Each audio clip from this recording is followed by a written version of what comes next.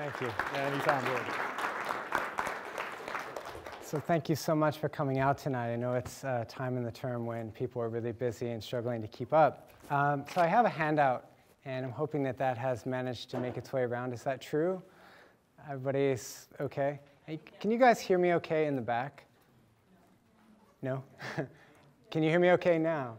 So if at any point I'm failing to project and you can't make out what I'm saying, please just flag me and I'll try to speak more loudly, okay? I tried to make enough handouts, but in case I didn't succeed in that, if you could kindly look on and share with a neighbor, that would be terrific. Okay, so the plan, just to give you a heads up about this, is basically to talk for about 35, 40 minutes and try to make progress on one aspect of the complicated issue of ethics and the global environment. After talking through both sides of this handout, I think we can stop, and if those of you who need to go or relocate, feel free to. And those who want to stay on for question, further discussion, I'd be more than happy to stick around. I think we have the room for an hour and a half or something like that. So I'm happy to stay as long as you would like to keep talking. Okay. Let me begin with a few assumptions. I'm not going to argue for these, but I just want to lay them out at the outset. We live in a time of significant global environmental change, which takes the form of mass extinctions, ozone depletion, climate change, and so forth. Global environmental change is causing or will likely cause significant harm to humans, other animals, and non-human nature. Among humans, the global poor and future generations appear to be most vulnerable. Other things being equal, I assume it's wrong to cause significant suffering or harm. Okay, when are things not equal? Well, sometimes you might need to cause significant harm in order to defend yourself from, say, a lethal threat. So that might be an excusing condition, a self-defense exception. Presumably, you also want to say that if a condition of meeting your basic needs is that you sometimes have to cause serious harm, then that seems to be permissible. Whether you want to say something much stronger than that, such as you could be excused from causing harm in order to meet what seem to be non-basic needs, or needs in quotes, luxuries. Okay, this is very debatable and something we can talk further about. I'm not going to say much about that here, but I'm just going to suggest that other things being equal, it's wrong to cause significant suffering or harm. Here are a couple of conditions where that might not be impermissible to cause harm. Okay, final point. Some of the worst effects of global environmental change can probably be mitigated or adapted to. Okay. Now, on that assumption, the question is, how should we distribute responsibility for addressing global environmental change? Now, over the next few minutes, what I want to try to do is sketch three possible principles that have been articulated in the philosophical literature, trying to instruct us, help us think more clearly about who should have what responsibilities with regard to addressing global environmental change, where that might take the form of mitigation, adaptation, restoration, or some other practical action. Okay, first principle. Call this a historical principle. This principle is historical in the following way. To judge whether a given distribution of goods is just or unjust, we must know how that distribution came about. Okay. Now, the usual view here, if you're an historical theorist, is that if there have been just acquisitions of the goods or a just chain of transfers of the relevant goods, then whatever results from those acquisitions and transfers are themselves just, okay, even if there are great inequalities in the holding of different goods. Now, there's an important qualification on this basic view that was given by John Locke, who's one of the philosophical ancestors of this kind of view, a libertarian outlook. Now, Locke said that you must leave enough and as good of critical natural resources, otherwise you would be violating the principle of justice in acquisitions. Okay, so what does that mean? Simple example. You have no right to take private property in the only water hole in the desert and then charge everyone else who needs water exorbitantly high prices. Okay, so that would be ruled out according to this view as violating the principle of leaving enough and as good. Okay, in the cases where there have been violations of the principle of justice in acquisition or violation and transfers, you need, according to the historical theorists, a principle of rectifying past injustices. Okay. So how does this play out in the environmental context? So a common principle, a common version of an historical principle in contemporary policy and philosophical discussions is the following, something like the so-called polluter pays principle. The idea being here that, quite simply, if you break something, you have a special obligation to fix it. Okay. Now, one way of thinking about this is to look at a particular case, such as historic contributions to filling up the atmosphere, which we'll assume is a sink that has a certain amount of absorptive capacity with regard to greenhouse gases. And the thought is, our sink is probably too full, and therefore we're causing or about to cause significant climate change due to the atmospheric sink being overfilled. Now, if that's true, the historical theorist says what we ought to do about this is going to have something to do with who has historically caused the sink to be clogged or overfilled, or whatever metaphor you prefer here. Okay, so just to give you an idea of how things might look on one assessment of the data. So according to Stephen Gardner, he says that responsibility for global emissions from 1850 to 2003 would look like the following if you just took some representative positions. The United States is responsible over that time period for 29% of the total emissions. The EU countries, European Union nations, are responsible for 26%. In contrast, China is responsible for 8% and India 2%. Okay. Now, on the assumption that the capacity of the atmosphere to absorb our wastes or our emissions is a scarce good, okay, you wouldn't want to violate the enough and is good principle by taking more than your fair share of that absorptive capacity. Well, it looks like that has occurred, and here might be some data to suggest how the responsibilities would line up with regard to who should take the lead on addressing problems related to climate change, which is one important aspect of global environmental change. Okay, so implication of the historical principle is, look, you might have differential responsibilities in the present to shoulder more of the burden of addressing global environmental change, such as climate change, if you are historically responsible for having contributed to the problem to begin with. Okay. Let me just mention a few objections that have been raised to this kind of a principle. Okay, I don't mean these to be exhaustive, and everything I say here will be sort of tentative and provisional, and we'll probably want to come back to this in discussion if you'd like to pursue it further. But here's one thought.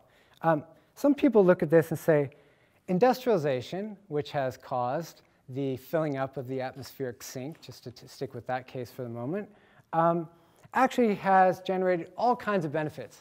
And these benefits are compensating benefits, so that it's the case that even if some countries, say the current day rich countries, the industrialized countries, the so-called developed countries, have in fact historically contributed more than their fair share to the atmospheric sink filling up, the claim is, yeah, but a bonus that came with that behavior was now we have all kinds of things like science, technology, medicines, and so on and so forth. Okay, one quick response to this is just to say, it seems that the benefits at best have been pretty mixed and very unevenly distributed. Okay, so this doesn't look like the kind of objection that would get much traction with someone who's actually attracted to the historical view. Okay, let me consider a second, perhaps more serious objection for this kind of view. I'm just calling this the ignorance objection. The basic problem is this. During the time, or much of the time, that the countries were contributing to the filling up of the atmospheric sink, they didn't know that doing so was actually going to have as a consequence the sink getting filled up, which would then precipitate climate change and other untoward environmental effects, which would have, of course, social costs, not to mention the bad effects for animals and non-human nature itself. And so, according to this kind of view, look, if you're ignorant of the fact that your action is causing this bad effect, that's an excusing condition, right? Now, one thing to look at initially here is to say, well, that's not obviously the case. We often think that even if you were ignorant that what you were doing was going to cause some problem, you're still responsible for that problem. And so we usually separate responsibility from, let's say, blame. So maybe you're less blameable in virtue of having been ignorant, but you're still responsible. That's a common view. Okay? And this seems to be exactly the view held by those who argue for something like the polluter pays principle. But suppose you press this and you say, okay, look, it does matter. It does seem relevant that for much of the time that these countries, the countries that are currently the rich countries, were emitting massive amounts of carbon dioxide and other greenhouse gases into the atmosphere. They really didn't know about this, and that seems to matter in some sense. Well, matters till when? Well, maybe up to, say, 1990. Right? Maybe 1990, you could no longer plead ignorance post-1990 because you had the first intergovernmental panel on climate change report that comes out and says clearly global warming is a serious concern, as it was called back at that point. And that seems to be the sort of thing that even if you were enamored of the ignorance objection being serious, you could still say the countries in the present have an obligation to basically take responsibility for their emissions post-1990. A quick comment on this. This is an empirical question of what the emissions would then look like. But Peter Singer has summarized the data as follows. He says, actually, if you just looked at 1990 up through the present, the emissions wouldn't reduce as much as you might think. So the United States emissions, for example, might be cut in half. That's substantial. Okay? But you're still talking about something like 16% of the total just from 1990 up to the present. So that looks non-trivial. Ditto for the EU nations. It looks like their emissions would drop to about half. Okay, so they'd be in the ballpark of 13% according to Singer. On the other hand, China's emissions raised considerably. They now approximate the US emissions, and they would be something like 13% of the total. So if you only started at a 1990 baseline, this would matter, okay, is the point. And that's very relevant to contemporary policy debates if you're gripped at all by this ignorance objection. Okay, more to say about that, but let me leave it there for now. Let me mention a third objection. This objection goes something like this. Those who committed the wrong in this case, those who, for example, emitted all these greenhouse gases in the atmosphere, they're dead. They're not around. And according to the polluter pays principle, the idea is the polluter pays, right? If the polluters are gone, or the emitters are gone, or whoever causes the problem are gone, you might think this sort of weakens considerably the force of the idea that the countries in the present who historically emitted more than their fair share, according to this historical argument, ought to do something by way of taking the lead for addressing this. Okay. One thing to say to this is, look, those who live today are the beneficiaries of enduring economic structures which were the cause, historically, of the overfilling of the atmospheric sink. Okay, so you have to concede that it's not exactly a polluter pays, but something like beneficiaries pay principle, fair enough. But the claim is that you can still make sense of that being morally obligatory on the part of those who have benefited from the historic emissions because they have participated in socioeconomic structures that have endured over time. Okay, let me get a little power water here.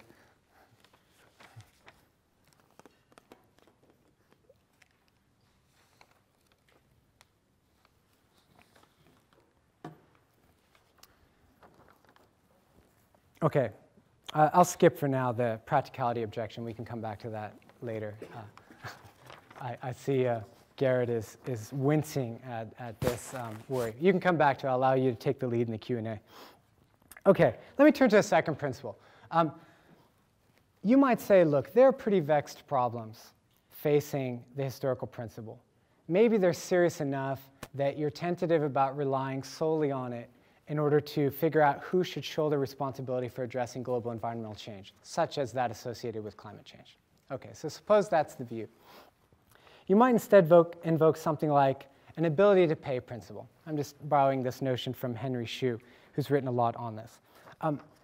The ability to pay principle is pretty straightforward. As the name suggests, with regard to a common problem that needs some kind of common solution, people need to contribute something to the solution.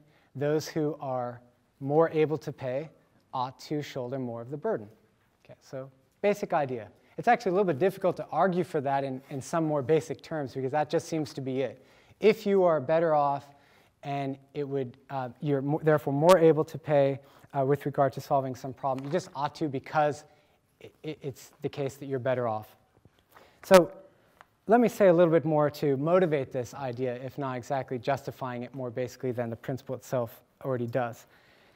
Nothing about appeal to the ability to pay principle presupposes that existing inequalities or holdings of goods is unjust. Okay. So it just doesn't take a position on that. So they're not unjust, say, for historical reasons. Furthermore, you might think that if the difficulties faced by the historical principle are significant enough, you might want to find some alternative principle, and one might be the ability to pay principle that just sidesteps difficulties associated with the historical principle. Okay, so that's appealing to a lot of thinkers who look at this. A couple of other thoughts, turning to the second side of the handout. The ability to pay principle avoids what seems to be a really bad problem faced by something like an alternative principle that says we should have a flat contribution rate. Okay, so all parties to whatever endeavor we're trying to solve should just pay a single flat rate. Well, the obvious problem there is that this is a very significant burden on those who are least advantaged. Okay, so those who are least well off, least able to pay, are going to have a much higher burden in virtue of that fact, and the ability to pay principle corrects for that. Okay. A final thought on this is that the ability to pay principle is entirely forward-looking. I mean, it basically says, look, I don't care about the past. We've got a problem. We've got common problems, plural. We need some kind of solution. Here's a way to move forward. Okay? So a lot of people seem attracted to the second principle precisely for the ease with which one might get on board with it. Okay. It seems to me that there's one serious objection to this principle I just want to draw attention to. There might be other objections that we can entertain in the Q&A, but here's one. Critics worry that if you were serious about institutionalizing an ability to pay principle, you could have serious disincentive effects on people. So the following being the case, just to make it very simple, right? Why should I work really hard, develop my talents, get a college degree, try to get a high-paying job, if it's going to be the case that I'm just going to have to shoulder more of the burden of solving some problem that I may not have even created? Okay. That's the sort of logic that's behind the disincentive objection, the thought being that you're going to disincentivize people developing themselves individually or collectively in exactly those ways if it's the case that ability to pay is the principle that is going to be appealed to when you're trying to solve some problem. Okay. It seems to me, one quick reply to this, and then we can move on. It seems to me that the question of incentives or disincentives relating to this principle is not something that you can answer in the abstract. I mean, it seems to me that try out different versions of the ability to pay principle, see what happens, and then adjust things accordingly. So this kind of objection doesn't seem decisive as an objection to the principle, but it might be relevant to the way it gets instituted and where the rate gets set. Okay, so much more to say about that, but I think I can leave it there for now. Let me turn to a third principle, also argued for by Henry Shue, which we'll just call for simplicity the guaranteed minimum principle. Here's the basic idea. When certain characteristics are true of a situation, this principle kicks in. Here are the characteristics. Total aggregate or aggregate resources are sufficient for all to have enough.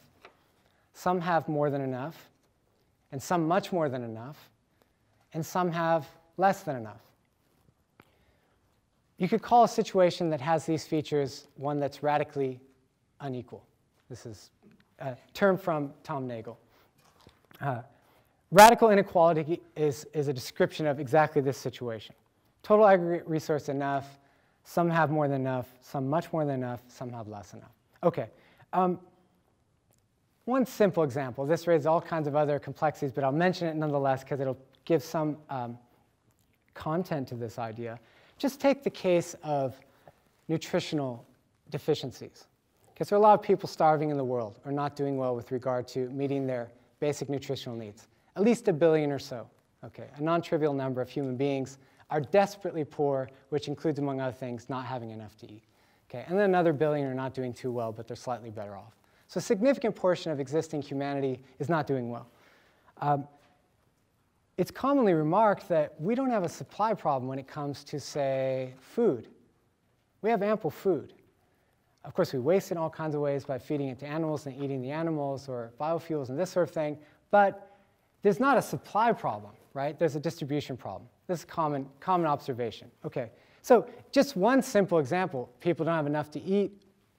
Answer, there are total aggregate resources, in this case, grain to meet nutritional needs, and so it seems true of our situation, at least regarding food. Okay, an obvious question if you take seriously the guaranteed minimum principle is, what's the relevant minimum? How do you want to specify that?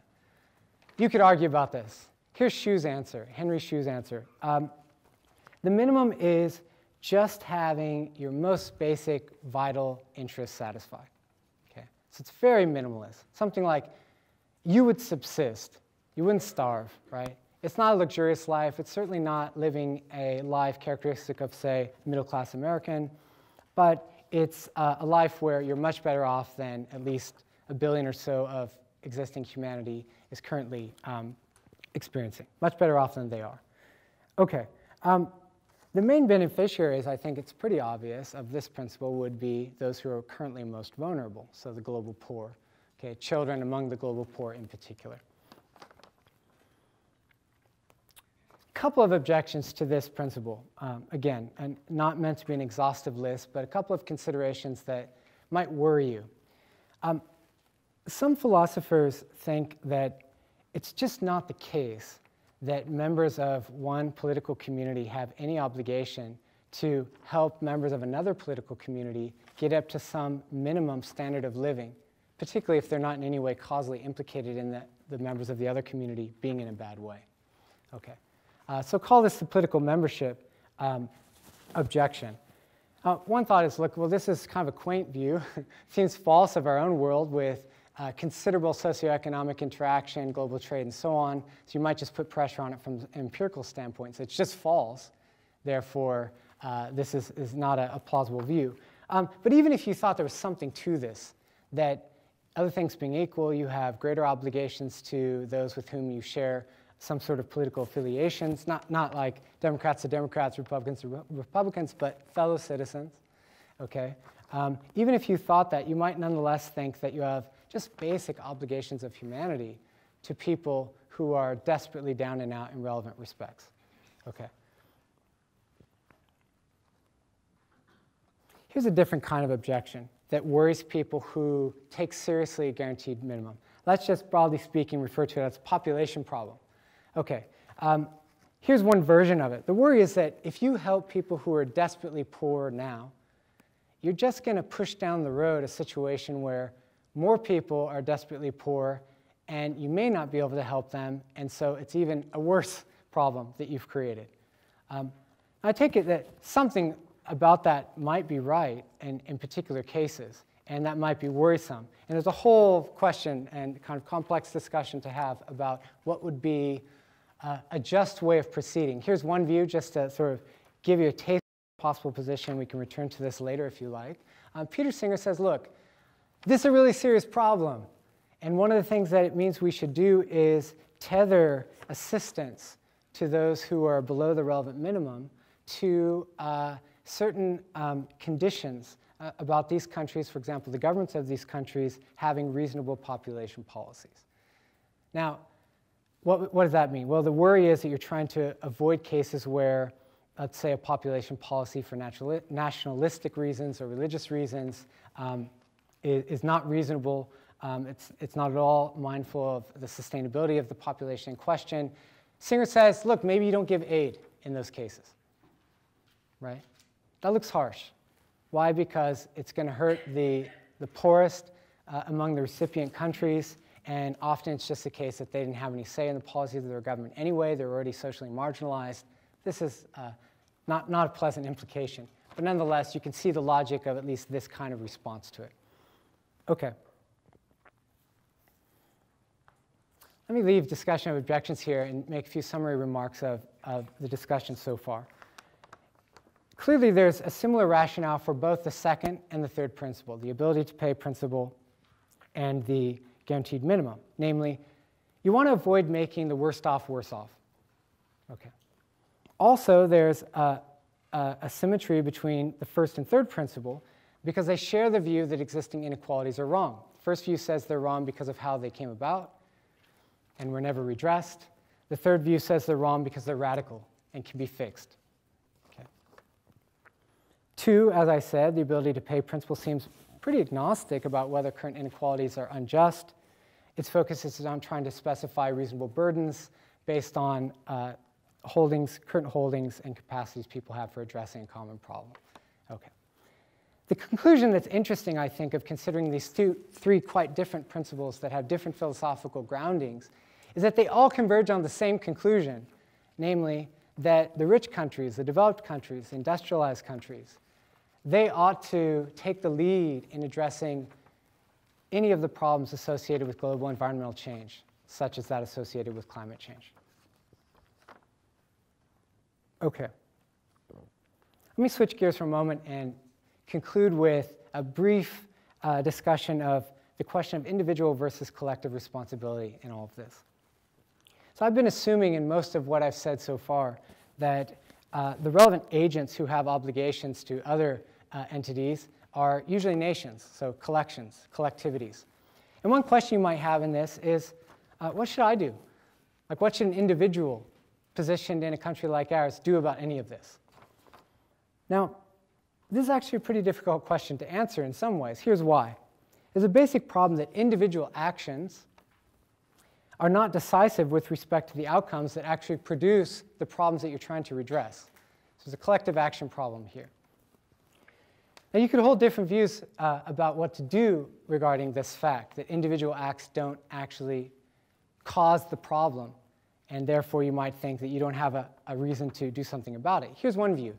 Walter Sinnett Armstrong, contemporary philosopher, American philosopher, says, look, my individual acts, his provocative example is taking joy rides in my gas-guzzling SUV, make no meaningful difference with regard to, for example, producing climate change or producing other untoward effects for nature, and therefore, it's hard to see how that act could possibly be wrong.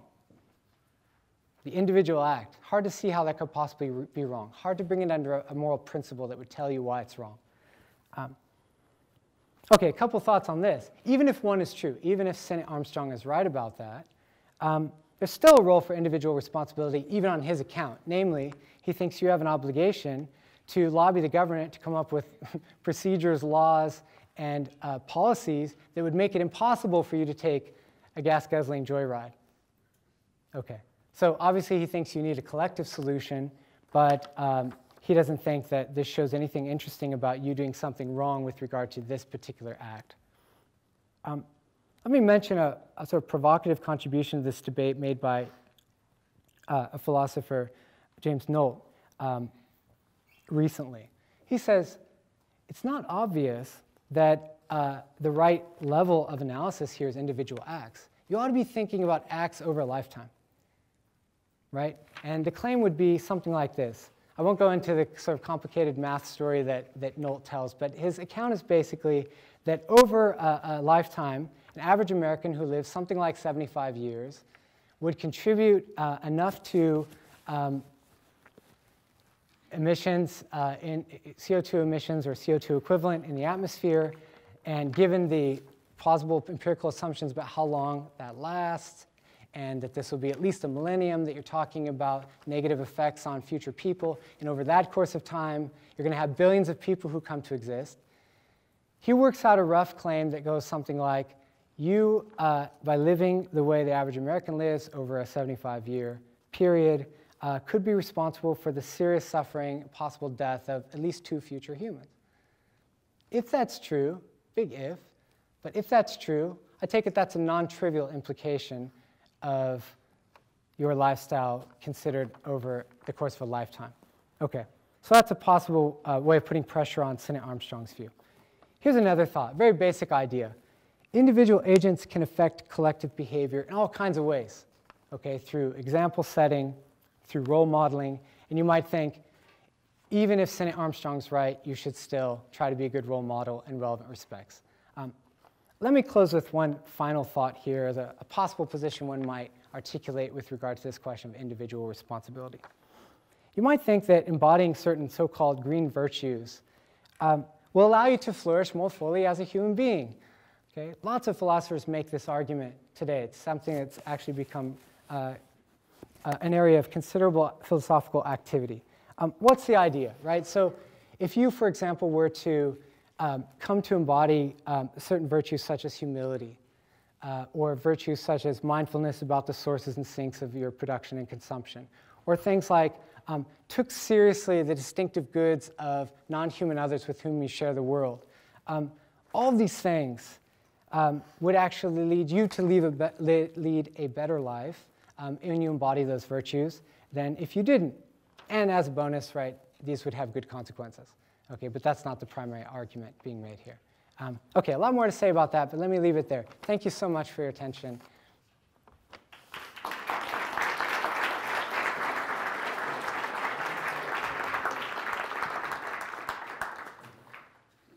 So I'm happy to stick around if you would like.